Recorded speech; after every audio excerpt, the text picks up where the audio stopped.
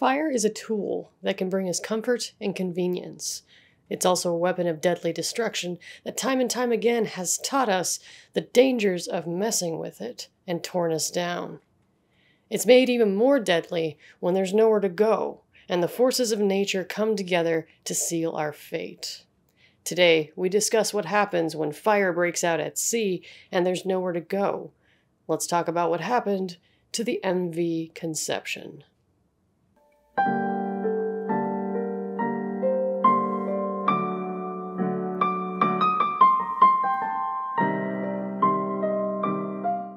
Labor Day weekend 2019 at 4:04 a.m. on August 31st, the MV Conception departed Santa Barbara Harbor in Long Beach, California, to head for a dive near Albert, Anchorage.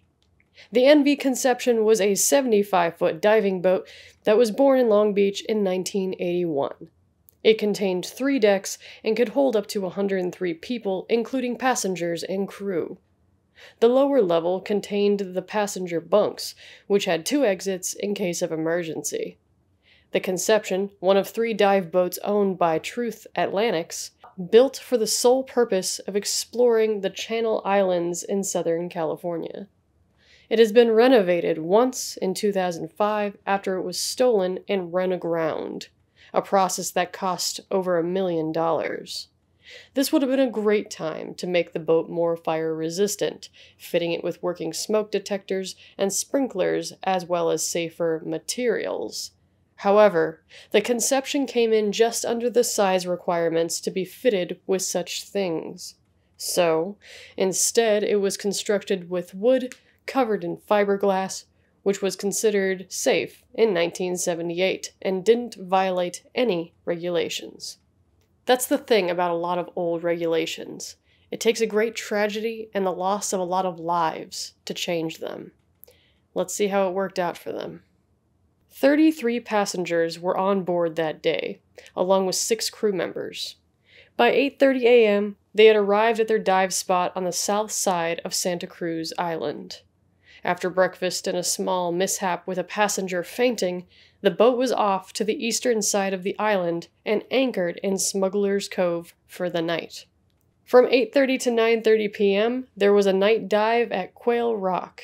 Afterwards, the divers returned with all their cameras, flashlights, and phones in need of charging. Sounds pretty standard so far, except one crew member did recall that when he plugged in his phone that night, he saw sparks. I'm sure it's nothing to worry about. Well, boats made at the time of the Conception were clearly not outfitted for incredible electrical feats. This spark should have raised some concern about the amount of devices the passengers would need to charge for the evening, but it was simply overlooked. Likely cause in place, the passengers retired to the lower deck to get some sleep, unaware of the dangers that lay just hours away. At about 2:30 a.m., the second galley hand woke up to the sound of a pop, thinking it was a restless crew member or a passenger. He got out of bed to find a raging fire already taken place on the main deck below. At this point, it had already spread enough to block the crew members in, none of which had been at watch that night. Trapped on the upper deck, the galley hand returned to wake the other crew members and make 2 mayday calls from the wheelhouse. Desperate, the 5 crew members jumped down to the main deck since their proper exit was blocked, and one broke his leg in the process. The fire was raging on, blocking the port and starboard exterior hallways, trapping the 33 passengers below deck. All firefighting stations on the boat were also blocked by the flames. The captain was busy making mayday calls in the wheelhouse, transmitting that he couldn't breathe before jumping directly overboard into the ocean. The second captain and other crew members thought he might have caught fire, so they jumped in after him to help. All crew members in the water, they didn't intend to abandon the passengers just yet.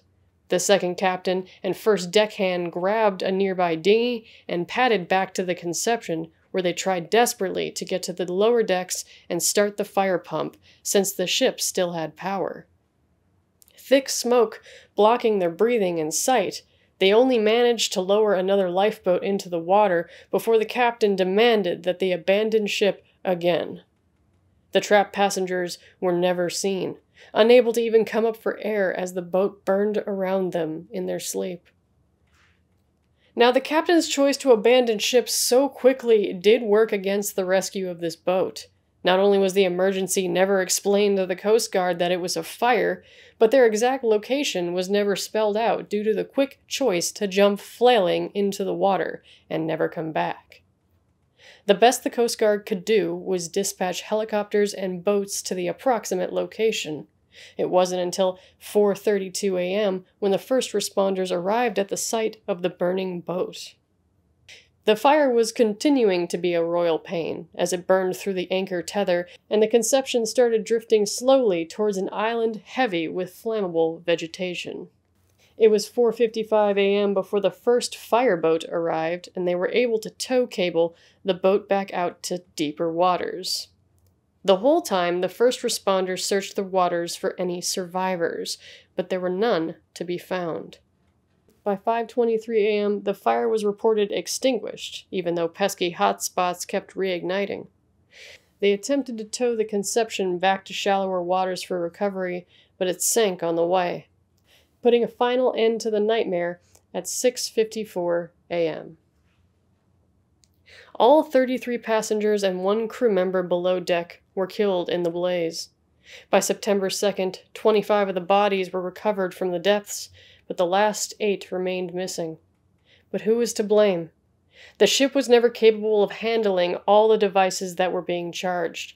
It was never outfitted to handle such a fire, but it was still under regulations at the time of refurbishment. Crew members who survived said that there was a working smoke detector on board, but they believed that it was only going off locally and not connected to the wheelhouse. The one man who was hit with 34 counts of manslaughter, fittingly, was the captain, whose inattention to duties, cowardice, and negligence made things worse. He pled not guilty in February of 2021. The Coast Guard also had a lawsuit filed against it by the families of the victims, stating that its failure to enforce the regulations led to the fire. Let me know who you think is to blame in the comments below. A memorial for the lost was erected outside of Sea Landing in Santa Barbara Harbor. The Coast Guard was urged to revise its regulations on certain sized boats to avoid this disaster in the future. It's just another case of many had to die for things to change. Thanks for watching. Please consider subscribing for more true crime and horror, as well as bad horror movie reviews. Game with me on Twitch every Saturday, follow me on Twitter, and as always, be well.